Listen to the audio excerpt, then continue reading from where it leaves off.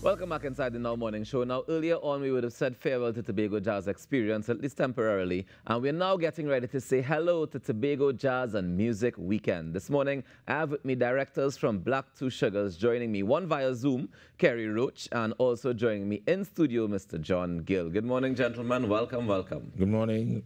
Morning, Rawkus. Good morning. How are you doing Trinidad this and morning? Tobago. I'm fantastic. Kerry, you with us as well? How are you doing this morning? I'm good. I'm good. Very, very good.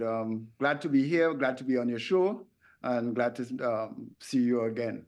All right. Now, Kerry, I want to start with you. I want to start with you via Zoom. Tell me, when the news was announced that Tobago Jazz Experience is not happening this year, did it have any impact on what you were already planning for your jazz weekend? Yes or no? We got the hints that it's not going to happen last year. All right, so we started planning. One way, let me just say off the bat, we were going one way or the other with our fringe event, which is the Jazz on the Beach, which we had last year, but now we call it Beachfront Jazz. Mm-hmm. So we really and truly, it came out a bit late for us, but we decided that we were going and we will go nevertheless. The problem or the challenge for us is, will people leave Trinidad, some of the other islands who we have coming with us, for people from diaspora who's coming down from the US and so on, to come for a one event activity or one event weekend? And I think not. Even though we are a fringe event, what we had to then set about doing is creating the experience for persons coming in for the weekend. Through John's help, and I have to say John was the guy who literally spearheaded some of the discussions and negotiations. We are off to a very good start, and I think we have a program in place that will attract people to the island, bring them on island, and to have fun. And that's what we want also. And according to what I was hearing from Mr. Arnold, there are a number of spin-off benefits. I mean, people come and stay in the hotels, cars, rental of cars, food, which is a big part of it on island. So yes, it's benefits all around. Challenges because you don't have the main stage, as he put it. But we will make do. We will make do. Yeah. All right, well, let me jump to John as the man who had all the negotiations to do. So, John, we have a full weekend of activities now, kicking off from Thursday, the 25th, with Jazz, the two of us. Yes. And then we go all the way to Sunday with brunch on the Greens. Yeah.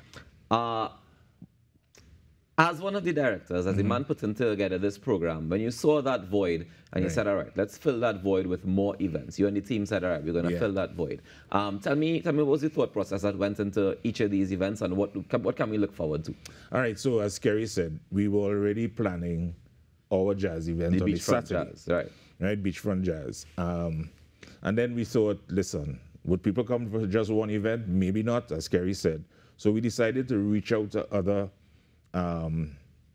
entities and invite them to be part of a weekend. Right. So we reached out first to Fairways Restaurant and Lounge, and Stacia said, all right, she's on board. She created a brunch, brunch on, which is on the Sunday. Right. It's a food which inclusive. is a food inclusive. Yeah, right. $300. We then reached out to Sin Romana Villa to do a kind of a meet and greet event, a cooler poolside lime. That's $100. And then... That one is when? That is on Friday. That's on Friday. That's right. coming. That's coming. Right. Right?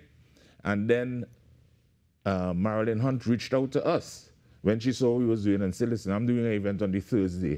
Would you mind if I were to, become part of the weekend? We said, no problem. Right? So she's on Thursday with Jazz, the two of us. It's an all-inclusive jazz event, $700 entrance. So we have now a weekend of activity. And it's a kind of template I feel we could go forward with. Rather than just one entity trying to do everything, we share the spoils. Were there any difficulties in collaboration so far? No, none at all. Everybody's doing their own event. Right. And we're just marketing it as a weekend. Nice.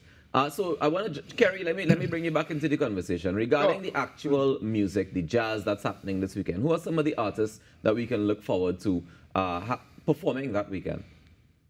Well, the first things we did for Beachfront is say, let's go back to the basics. Tobago and the beach event has always, and I think our main artist has put his stamp on that sand there. That's a Turo tapping. So we every person within the committee said, yeah, let's go back, let's go with him. And since last year, we said, we're going with our Turo tapping. So tapping, and then we said, let's look at the other staple, not only in Trinidad, but also for the beach event, which is Bonnet and Ilan Parley.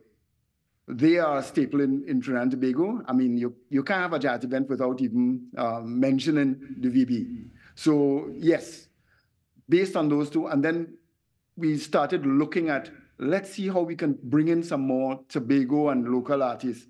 And Kai, I would say John was the man who recommended Kai, and we got her on board very early also. So we are grateful for that. So those are our three main artists so far, because we have more artists coming on. We have more artists coming on from the other fringe events for ours. Yeah. So you should hear some more of that during the next coming days.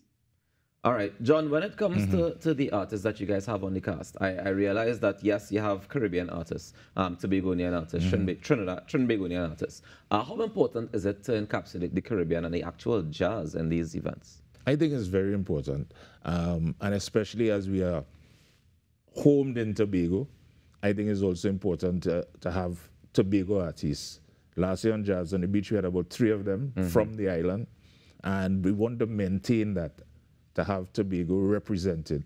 So Tobago is represented on on as a Saturday at the Beachfront Jazz on the Saturday, and also on Sunday at the brunch. At the brunch we have Kealin, another Tobagonian. So we kind of maintain that, and I think it's very important.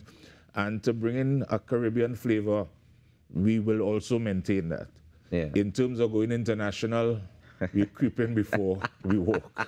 I understand there's a change in venue from last year, though. Yes, there's a change in venue. There's now at Starfish, which is formerly Turtle Beach. And there's another change. When jazz events started, I think probably jazz artists on the greens was responsible that the template was a cooler lime kind of vibe. We have decided to change that template a little bit, to change the paradigm, as it were. Okay. So our event is no coolers. It's a drinks inclusive, premium drinks inclusive event. Okay. Right? So we're no longer bringing out the cooler and lime on the beach. Nah. We now come in. You're coming, your hands swinging, probably with your chairs. We'll have chairs rented as well. And come and have a time. We will supply anything you want to drink. And you have very interesting Sunday program. Brunch on the greens. Yes, brunch on. Sorry, brunch on the greens. You created a word. Is it meant to be a mix of brunch and luncheon? No, not really. But it was supposed to be, actually, I'll give it you. It was supposed to be brunch in. Right? And then we discovered that there was another brunch in that happened in Carnival. Okay. So we decided we can't go with brunch in, so we went with brunch on. Brunch on. And it's happening on Sunday, 28th of April, and that wraps up the weekend. And we're getting ready to wrap up this conversation this morning. So let me say thank you very much to Kerry, who joined us on Zoom, one of the directors of Blacktwosugars. Thank you so much, Kerry. And of course, we're looking forward. Thank you very much for having me. No problem. We're looking forward to Jazz and Music Weekend kicking off April 25th to 28th. And of course, we're looking forward, specifically, I'm looking forward to the Beachfront Jazz. I can't tell a lie. I'm looking forward to that one. Could I just say one more thing? Quickly. All right. For people who don't know who Blacktwosugars are, we are a promotional outfit that we did jazz on the beach. We do stuff for Carnival. So we're expanding our portfolio, as it were. And rightfully so, especially at this time when the Tobago needs some jazz and music. So we're going to give you some jazz and music on the 25th to the 28th of April. You do not want to miss it. Ladies and gentlemen, go out there, make a difference today now, because together we aspire, together we achieve. And if you're inside there, we perspire and work hard, we can get the things that we need in this life. Thank you so much, Mr. John Gill, for joining us. Thank you very much. We are going to wrap up the show this morning with a performance from one of the artists who will be at Beachfront Jazz on Saturday. Well, in that jazz and music weekend, she's performing with Elan Parley. Her name is Vonette Bigfoot. Take care. Love it in the morning, rain falling. I can feel our two hearts beating.